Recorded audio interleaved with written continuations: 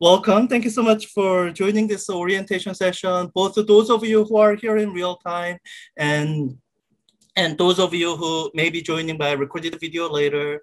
And as a reminder, I'll be doing basically exactly the same session as what we'll be doing now, except at 6 p.m. And my intent is it'll be mostly the same session. I may not be recording it. I'll have to review the quality of this recording to see if I need to re-record any portion of it, but I'll take a look at it. So sometime before the 6 p.m., you'll get a link to the recording and be able to see all this. So welcome. So my name is Andrew Park. I'm your instructor for Astronomy 10. This is the announcement that went out early this morning for some definition of morning. And I think you should have gotten one or two email from me um, over the last week or so. And if you haven't, that's some of the things that I want you to go over and make sure that everyone has proper things set up so that I can reach you and you don't miss important course information. Quick explanation of the things you see in this orientation session and things that you will see in future virtual class sessions is I have a two-screen setup that kind of helps me manage this online thing. So you should see my main shared screen that's the screen that I'm kind of looking at. And from time to time, you will see me looking off to the side. That's when I'm looking off to the side on the second screen that's off on the side. So I have a chat window on the side so that I can monitor the chat and respond to any questions that people might have in the chat. And in fact, let me put my usual welcome message in the chat so that so the chat messages, once I start the recording, it gets captured in the recording. So let me just type in my usual welcome message. Welcome. Thank you so much for joining in this orientation session. If you have any questions, please feel free to unmute yourself and ask, or put your question into the chat window. If you have and one feature of the chat that I figured out like about a year ago that I think it's useful for me to point out to people is that if you have any questions that you prefer not to be recorded, you can send it to me as a private message. So right now I'm going to drag the chat message window into the main window so that you will see it. And so, right now, don't send me any private message. But for the most of the session, I'll be keeping this chat window in my second screen, and I'll be usually careful about dragging that window into this shared screen. And that's where I can see any messages that people have sent to me privately, and I can still see it and I can respond to it.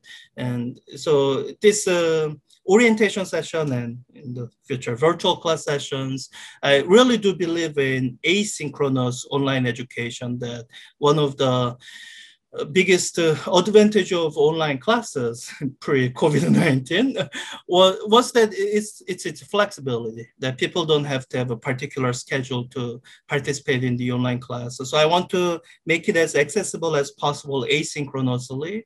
And that's the reason I record sessions like this. And when the sessions are being recorded, you have to balance the making content available to everyone, regardless of restrictions as to time. That's one interest. And the second interest is just the privacy interest, particularly of the people who are here in real time, because I do want people to be able to join in real time and engage without feeling like you have to put it all out there for everyone. So that's my setup. And at the beginning of every virtual class session, I'll kind of do a quick spiel of this. This first session I did a little bit longer than usual. So if there are any questions, please let me know, my real-time folks. Or, as you are watching this recording later on, if questions come out, do let me know and I can address it in future sessions. So before we started the recording, we did a quick intro. I'm Andrew Park. I'm your instructor, I guess. And I had a quick intro here. And if you somehow want to know more about me, you can always. I was making sure that right stuff are at the right places. So on my faculty page, so we have a YouTube channel. It's one that I mostly manage, and this really relates to course content. So most of them are not introduction about me, but in Physics 4C, I did talk about like research in physics. So if somehow you're interested, there's more there, but it's I think I would like to spend most of the time here. I guess I don't have a time here talking more about the thing that you're here for. One thing that I do really like from this is,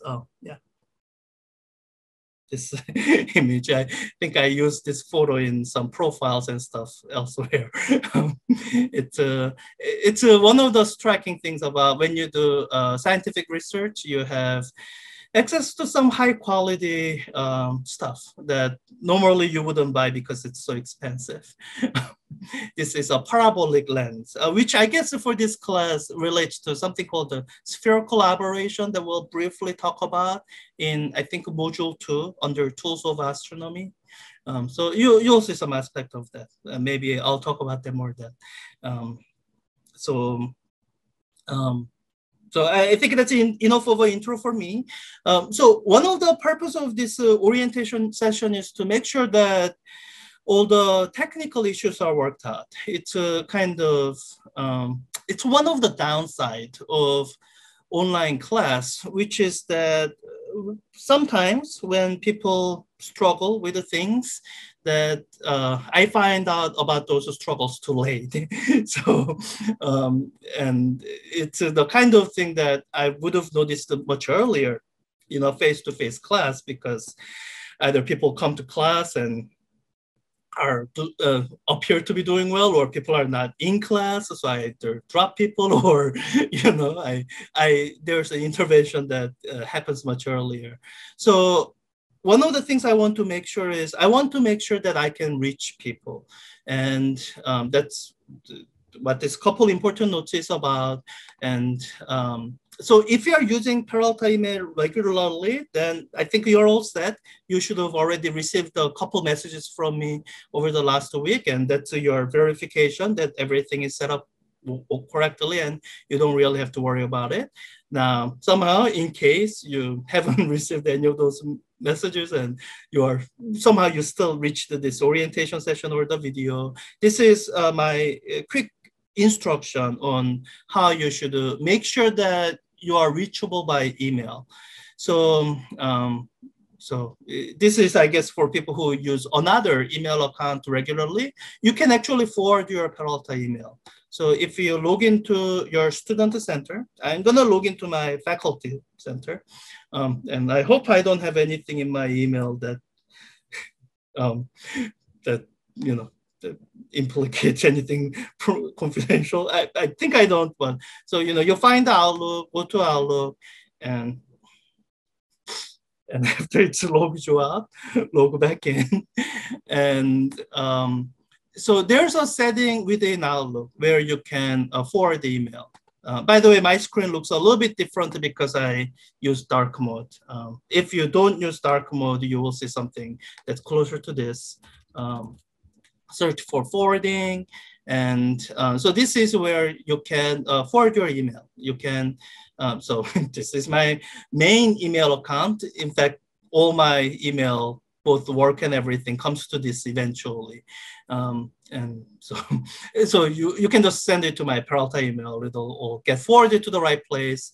And I really strongly do recommend that you make sure that you have something set up that works for you, where if someone tries to reach you by Peralta email, you will see the email within 24 hours. So that it applies to this class and it applies to other classes. Any important course announcements, they are set up to be routed through your Peralta email. So make sure that either if it's your main email account, great, that use it as your main email. But in the likely case that it's not, make sure that it's forwarded to the one that you actually do check regularly. So that's that. And the second thing in the context of this course is the notification setting. So there are certain way in which this class is set up. For example, announcements like this, I use this almost like email. So when I posted this at 1:20 a.m., I hope it reached you at the right time frame as if I emailed you. And for that to work properly, it actually relies on certain settings in your Canvas. So in your notification setting, you can reach that through your account profile and then notification. And Canvas keeps changing stuff. There may be some course level notification. I don't know, I haven't used it before, so I'm not gonna opine on that. But in your notification setting, there are certain things that I strongly recommend that you set as notify immediately. That allows you to, for example, I receive notification of course announcements like this. If you had it as any other setting, you might not have seen this until like 8 p.m. today. So,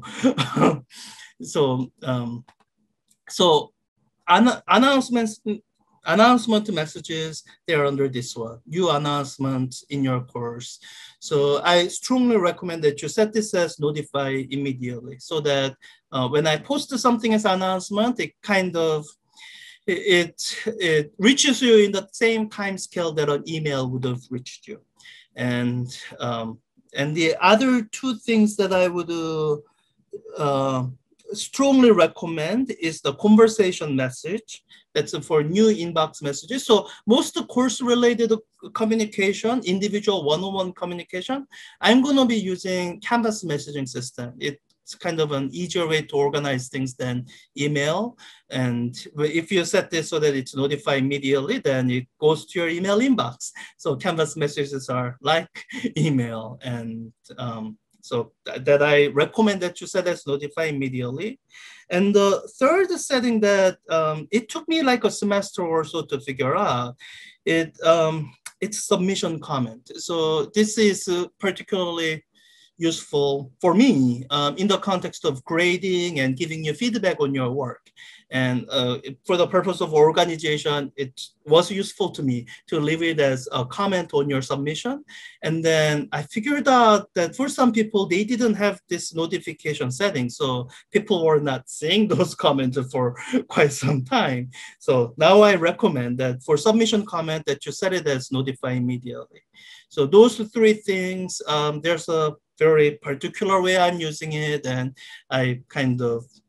I'm using them in a way that I more or less expect that you have it set up as notify immediately. And you do have choice and freedom not to set it up that way. You just have to know that you may be getting delayed notification or no notification at all. So, that's your choice to make. And if you do make that choice, you should watch out, be more vigilant. And there are certain other things that I think would be useful for you to also turn on notification. And the biggest thing is discussion, new discussion topic in your course. There are certain things in this class that I'll be posting as discussion. In fact, recording for this, I'll be posting it as discussion. And if you set this as notify immediately, then you will get a notification of new recordings posted. I guess that was the fourth thing. There's a fifth thing so my own setting is to notify immediately. In fact, you can kind of see here, my bias is to basically for everything have a notify immediately, except for the things that started to bother me, like all submissions. I used to have this as notify immediately, and it was it was annoying because when students were submitting anything, I had to get a notification. So now it's a daily summary, except for the late submission. Late submissions, I get notified immediately. So that is my own preference. You don't need to have the same preference as me. One thing that I do recognize that for a lot of students, it gets annoying if you have this as notify immediately, because you may be taking other classes, and sometimes, so I don't have this requirement, but a lot of other online instructors have this requirement, for like a graded discussion, you have to post once, reply twice. And if you get notification for every one of those replies, it's like 60 different notifications for one class, and gets super annoying. So I do recognize that some people may have turned this down. And one thing that I do know that it affects is with the announcements.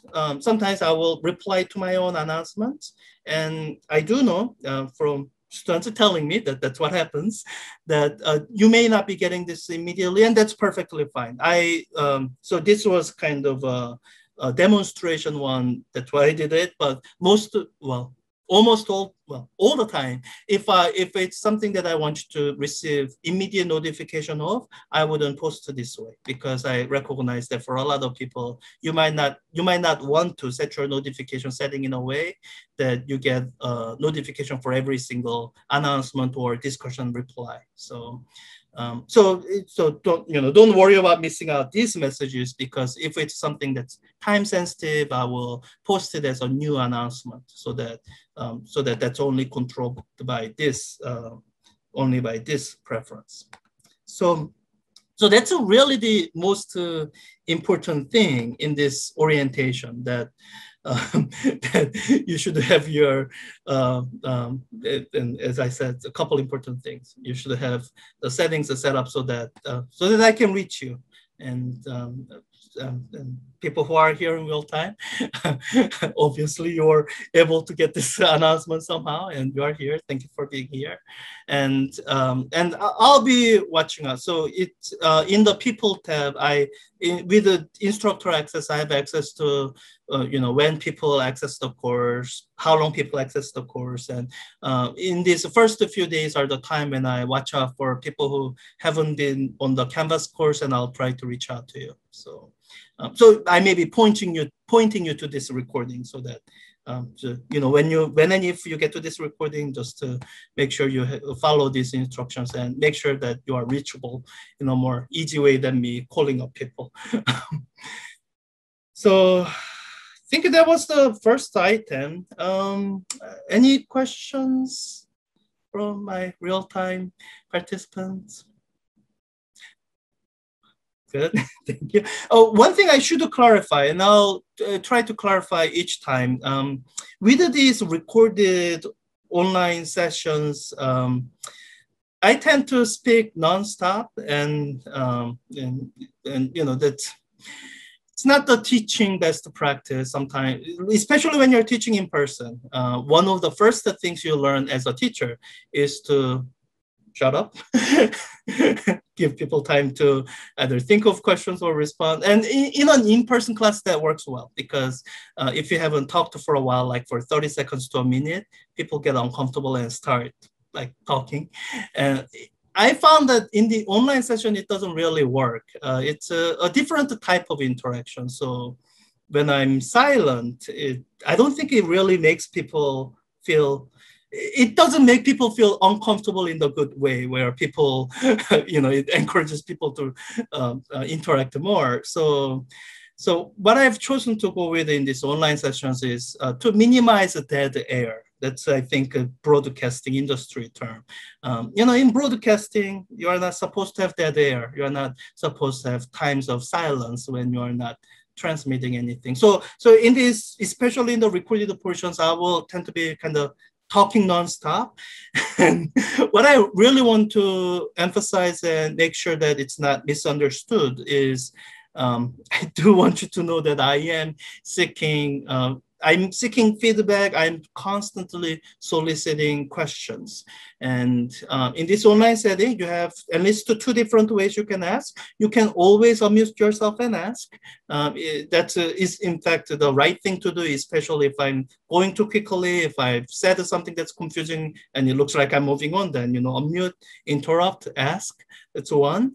And the other is, which really works well with me talking nonstop, is you can put a question in the chat. I have a second window where I'm monitoring the chat window. I will see it eventually, and, and I can address it. And if somehow the question you have, if you don't feel comfortable asking it, knowing that it'll get captured in the recording for everyone to see, then you can send it to me as a private message. Like this button will glow orange to let me know that there's something new, but it won't actually show me what the message is. I have to look at my second screen to see what that private message is. So, so please, even if I'm just talking on nonstop, to know that I am looking for questions. So to interrupt, to ask questions by chat, and just don't let my nonstop talking be a disincentive or discouragement to questions. So with that clarification, hopefully,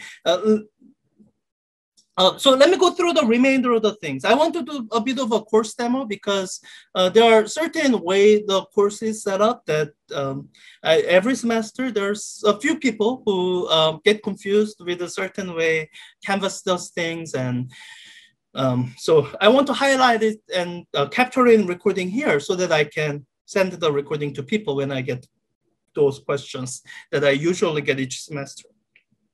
So I'm going to do this as a test student so that I can I see what you see as a student, and I can show you what you will see as a student. So this is the test student view, and I hope you kind of notice immediately certain things that are that look different. So, when I'm on this instructor view, you see all these bunch of other sidebar things that I've turned off in the for the students. Like you don't see a link to assignments menu, you don't see a link to pages menu. And the biggest reason for that is because this course is designed to be viewed through modules. Anything that you have to pay attention to, anything you need to know, it'll be in modules. So that's how you should work through the course. So so that's why the modules button is enabled and nothing else is, because I've had these problems in the past where and so before I instituted these things, I had the people who were just going straight to assignments, and they didn't know that there were quite a bit of course resources available to help them with the assignments. And they were struggling. They were sending me all these questions, which I was happy to respond, but my response is not immediate, real time, except in these sessions. So it's and it took me a bit of a back and forth to realize that, this student never saw all those course resources that are there to help, that are meant to help them with the assignments, the things that I've seen people struggle. So, so I put in something called a module requirement, and that's what, within this screen, that's what basically grays out all these other things. And so I put in those module requirements, and I turned off the assignment link so that people are not, tempted to follow links that they can't use anyway. So those links are not there. And now, having done that, there are still places where Canvas will send you into misleading places. And the biggest place where that misleading thing comes in is in this to-do list. And I don't think there's anything I can do to turn it off. So it's just gonna be there. I'll just highlight some of the ways in which this list might be useful, and some of the ways where it's going to mislead you. So when you are misled, I want you to know properly how to come back. So some of the things that this is good for, it kind of puts the announcement in the list here. So this only shows the most recent announcements, just the one. So like this pre-semester message, if you somehow missed that, then it's in your to-do list. Great, you can go take a look at that. So it's good for that. And does it clear it when I view it? No, it doesn't. So you'll have to manually clear it after viewing it. So I think the announcement messages being in the to-do list, I think that's great. You know, you can see that. Now, where it'll mislead you are with the links to the assignments, because this will this will tell you, oh, the next thing to do is participate in graded discussion, and you would click on that and go to that, and you will see this. And this could be very confusing to people who are seeing this for the first time. I think maybe COVID-19 has helped with that, because so many students are by now more familiar with the Canvas and online education in general. But I used to get questions about things like this all the time, like, when are you going to unlock the discussion? And my response is, hey, I haven't locked it. Or if it's locked in anyway, it's locked through these completion prerequisites. It's locked through module requirements. So when you are here, if you read the message carefully, you can figure out what you should do. Oh, you should do this first. In fact, this is the only live link. So you must view this Canvas orientation page to unlock this, and then you can go on to this. Because right now, if I try to go on to here, it'll it won't show me because it's locked, because I haven't done this yet. So within the to-do list, that's really the biggest thing. Even though this will provide you with the links to with the direct links to the assignment, until you clear the module requirement, you don't actually get access to those things. It's part of some module, and when it says it hasn't been unlocked yet, I want to be clear, it's not locked in the sense that I'm preventing you from accessing it. It's locked in the sense that you have to do these things first. So I want you to highlight this, so that when this to-do list misleads people, that I can point you to this video and say, hey, this to-do list, I don't really, it's between I don't recommend using it and being aware of certain quirks when and if you are using it. And the other thing that used to be an issue, I don't think it'll be as much of an issue this semester, because sometimes, so, each semester, my goal is to update the entire course before the start of the semester. And sometimes I'm there, sometimes I'm not. For this semester, I'm updated all through module 4. I think I'm all okay through module 4. It's all updated. But modules 5 and 6, I haven't updated it yet. And these things I have to update it. So sometimes so within modules, you can clearly see it. When you get access to this placeholder module, it'll kind of tell you what these other items are about. And this is really the reason I don't like the to-do links. It's that it places these things out of context. And one of the things that you are supposed to do in online classes is put things in context. And so sometimes the to-do might present you with outdated information, as in, so right now here, this assignment is actually going to change. But somehow, if I'm behind and haven't changed it long before July 15th, you might see this item on the to-do, and I haven't updated it yet. So this semester, I don't think it'll be as big of a problem, because most of the course is set. It's all been updated. So that particular aspect probably is not a big issue. But I would just say in general, the way this course is designed to be viewed is through modules. And I think I say that on the front page here. You can click on Start Here to get started.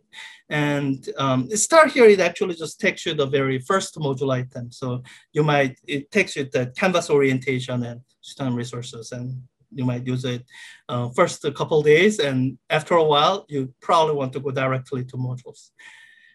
So yeah, this course is best viewed through the modules. So, okay, so let me go to start here. You can definitely start there. And this is kind of template thing within Peralta. So you might have seen all this before, then, recognize that you have seen it. Read this caution that's, I think, new for this course, and just click on next. With the module requirements, you will see different types of module requirements.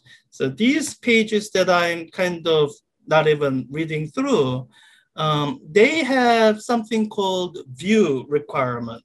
And view requirement lets you do basically what I did now, as in kind of skip through pages without paying any attention to what's been there. And that's where this requirement comes in. So let me go to modules page so that I can show you what the screen looks like. So within the modules page is where you see the module items and the requirements. They're in this fine print here. When you fulfill the requirement, it changes to past tense. These items have a view requirement. And what that view requirement means is, it's basically what I did, that these pages were loaded in your web browser. And I would like you to read it. I would like you to know that what's in there. But at the end of the day, I don't have a mechanism to force you to read it. So that's what the view requirement represents. I do like you to know that those pages are there. And once you know that they are there, I leave it up to you what to do with it. I do like you to read it. Now, mark it as done is the next level of requirement, because instead of just being able to flip through, clicking on the next button over and over, these are the pages where it'll stop you for a bit with this. That because this page contains specific tasks to be completed, I want you to make sure you slow down, read the page, and do the tasks under to-do. And not every page will have a to-do list. Some pages will be more about a more extended set of information, and there will be some description about mark as done within those pages or assignments. So here, this is basically what was in the couple important notes in the announcement. So I really want you to make sure that you set up your settings so that you are reachable. So once it's been all done, you have to mark it as done. There's that button there. It's a toggle button. You can mark it as done and then mark it as undone. There might be there are contexts where that feature of toggle might be useful if you're using it for your own purpose to kind of keep track of things that you've done, keep track of things that you still need to do. So this is keep going. I think my open math assignment, let me cover that in a later virtual class session. You don't have any my open math assignments that are due today or tomorrow. So the only thing to say that, so these, I'll just leave that for the, for a future virtual class session with just one note, which is, I think, this course uses many advanced features of Canvas LMS and learning tools, interoperability, integration of external tools. And this is a caution about mobile Canvas app. It's really buggy. So I guess this semester I haven't specifically checked, and I'll check this every semester. Even as recently as last semester, there were issues with using mobile Canvas app and using some of the LTI tool. There were certain behaviors that wasn't supposed to do things that way. And because of those weird behaviors confuse people, my kind of go-to advice is don't use mobile Canvas app. You can complete this course on a mobile device. You just have to use web browser. Mobile versions of Chrome and Safari and Firefox work really well.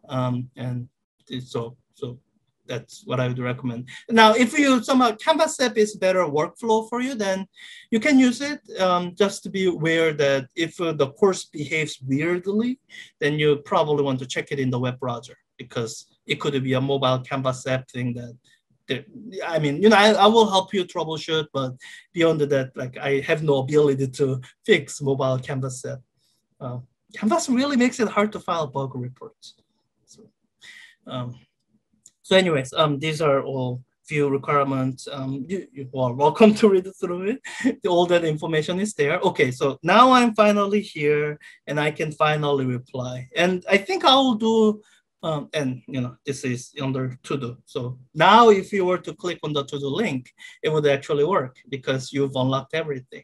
And let me do something different this time, and I will actually do, I said I'll do my own introduction below soon. Later tonight. Oh, that might be my old message. Let me do it now. So I'll do this test to student, and actually for later orientation session in the evening, I'm gonna reset this account and I'll just do it twice. So by the way, these items have a contribute requirement, and contribute requirements are super strict. So it's one of those things where me with the instructor account access, I can kind of clear things for test to student, except for this contribute requirement. I really just have to contribute as test to student. I have no way to clear that. So let me reply. I'll just type in my brief message. Hi, my name is Andrew Park, and I'm your instructor for ASTR 10 this semester. Okay, I guess it can't be too long. I'll just say, yeah, why you're taking class. And my preferred name is Andrew. It's actually not my legal name, but it's the name I prefer to go by. I am teaching this class, not taking it, obviously.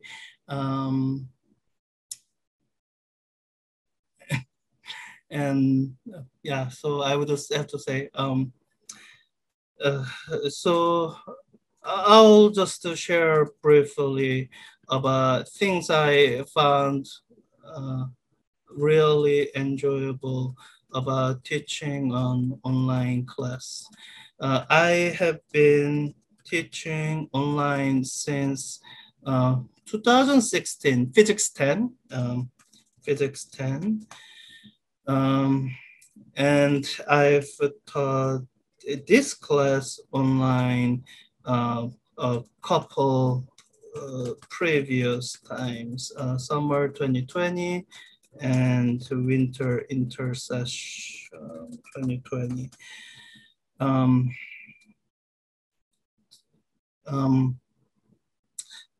The thing I like most about teaching on online class is flexibility. So I guess this is something that applies more for pre-COVID times, but that is one of the biggest attractors for students who choose to take asynchronous online class. And I will share that the same applies for us to instructors. It doesn't mean that the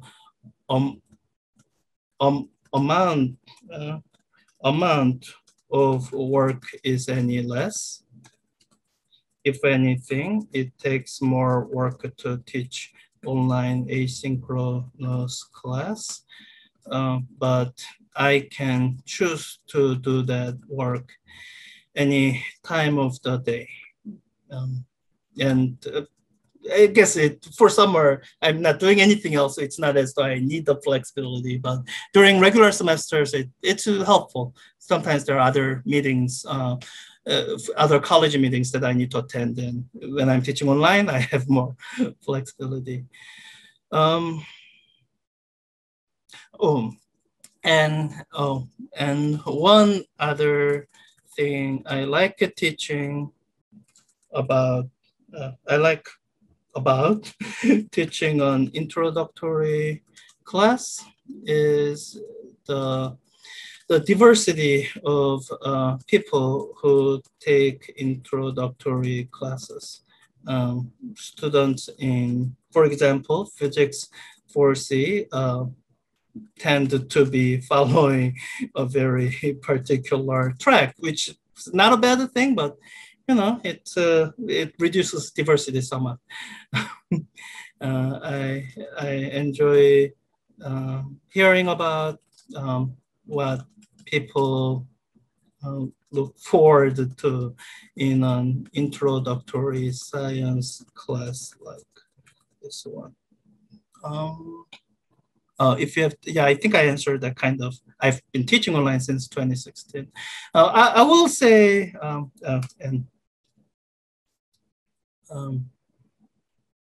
thank you. And let me know if any questions. This is being posted under test student account during one of the online orientation sessions. I'll let this stand as my intro. So yeah, this is the kind of thing, and yes, some of the people who have posted are here. Thank you for joining in real time here, as well as posting here. And yeah, and really the purpose of this assignment, and it's actually due tonight, is to make sure that everyone can access the course. And if you were able to successfully reply here, that means you kind of got through the module requirements one way or another. So, so this assignment I use it so that I can, after midnight, I can look to see who haven't completed it. I can reach out by email, and at some point I'll be calling people because I need to drop people who are not participating. So that's why this assignment is there at the very beginning, and that's why it's due tonight, so that I can follow up relatively quickly. Again, the kind of the biggest downside of online classes, sometimes it takes me a long time to figure out when someone has been having difficulties.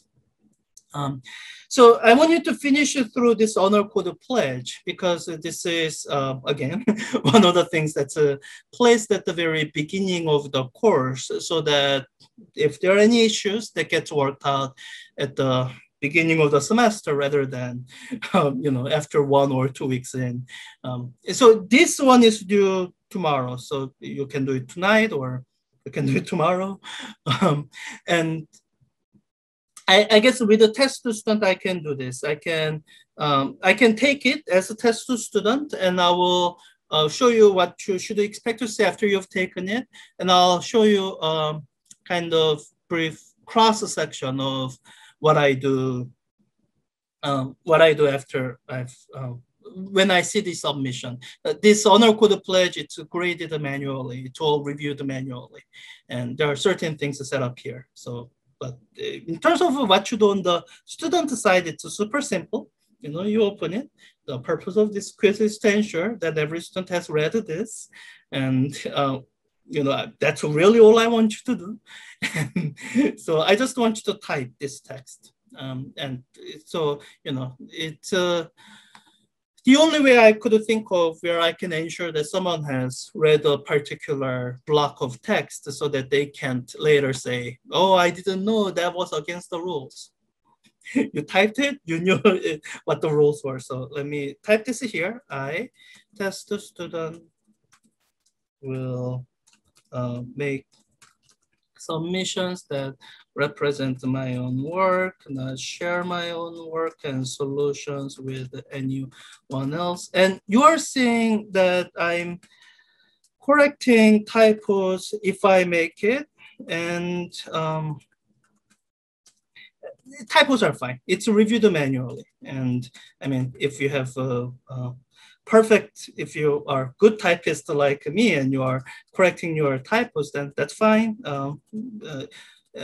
It's, you know, don't introduce typos that you aren't actually making. But on the other hand, don't worry too much about minor typos or some misspellings. It's not something that I look for when I manually review it. Really, what I pledge this on my honor. What I look for when I grade this is that it looks like it's typed by you. And that you typed most of it. If you want to change some portions of it, you can, but you should type most of this. So sometimes people just type your name, and then I would get back to them. Hey, you have to type the whole text. Follow the instructions. You can just type your name. So typed it. And this question is here so that there's a mechanism for you to automatically progress. This question gives you 2 points. And the way the module requirement is set up here is you have to score some minimum amount of points. And this is the item that will give you that minimum amount so that you can progress before I've had a chance to grade this manually. So let me make sure that I can progress. Yeah, good. There have been instances in the past where the gradebook setting was weird and it wouldn't let me progress. So let me try to do this. Let me set this up off the screen so that I'm not sharing people's things. Let's see here. So I will show you briefly what I look at when I'm grading that honor code pledge assignment. So on my second screen, I'm just going to the speed grader view for that assignment. And I'm just going to scroll to the test student item so that I'm not sharing anyone else's score or anything. So when I grade it, this is what I see. I see, the questions, I see the submission, and I review it. And if it looks off or weird, maybe someone just typed in their name, then what I can do here is I can actually zero out the score. So not zero just for this, but I can adjust the whole thing down to 0. That's the mechanism that will ensure that people complete this honor code pledge properly. For the test student, all this looks fine, so I won't undo that. I'll just say, that. So that's what it should be when at the end when everyone has done it properly, and yeah, and it's got this view logo thing. Sometimes useful, sometimes not. I don't mind that that I have access to this. Sometimes I look at it, sometimes it's useful, sometimes it's not. It's not like the whole, yeah. So that someone started viewing it, and I can imagine there are other types of quiz where this could be pertinent information. This course is designed so that this sort of thing is not relevant. Later on, when you do timed assessment for this class, you will, timed assessment will be open book. So if you stopped viewing the particular page and you looked at the textbook, hey, the rules allow that, so it's fine. But I'll talk about timed assessment later on, later in the week. But so anyways, that's kind of the orientation stuff. Let me see here. I guess some of this module 1 stuff, maybe I'll talk about it in a virtual class session. I think what I'm thinking at the moment is to hold a virtual class session tomorrow at 6 p.m. And that'll be the time when I can go over some of the modules. Oh, one thing that I should capture in the recording is what the virtual class sessions look like. So as you are working through the modules, you, by the way, these are not published for a reason. I will talk about that later, maybe tomorrow. So I think I have links here. Let me see if it's in one of these module pages. So one of the reasons I started doing virtual class session almost 2 years ago, before COVID-19, was when I started teaching online for physics, I guess my engineering physics class,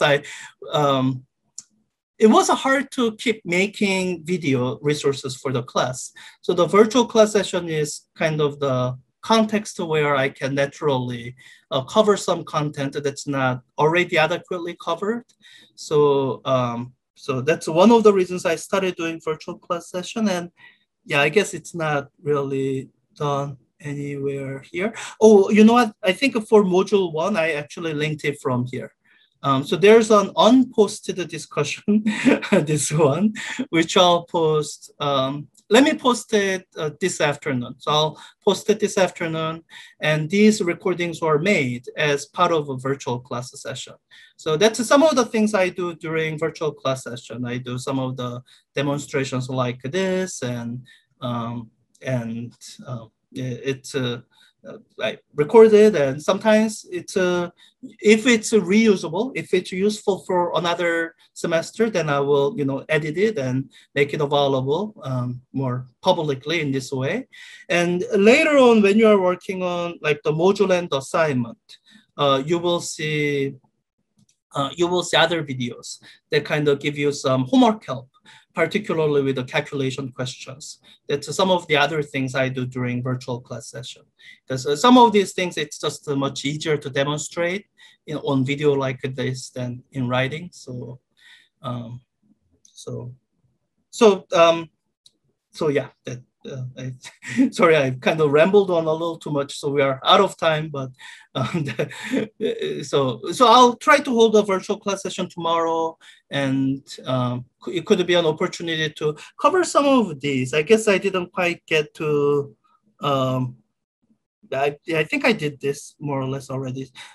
This is the portion that I didn't get to, and I want to cover some of this tomorrow, because I think module 1 is kind of an introductory thing. We start out from a perspective of someone who's just looking at the night sky, and the, oops, sorry, let me just, you are not gonna see this, they are not published yet. And some of the things that you see here, it's I think it's, I mean, the slides here kind of try to give you that sense of that observation, but I think it works out better when there's an actual interactive thing that simulates the real world observation more closely. It's still not the same as the real thing, but it's closer than slides. So, yeah. Okay, so I think that's everything. If there are any questions that people want to ask on recording, I'm happy to answer. If not, I'm gonna stop the recording here, saying goodbye to people joining by recording the video, and I'll stay online for a little longer, like 10, 20 seconds, in case there are other questions people had that you, maybe, so in case you had questions that you don't want to ask on recording. So with that, saying goodbye to people joining by recording the video, I will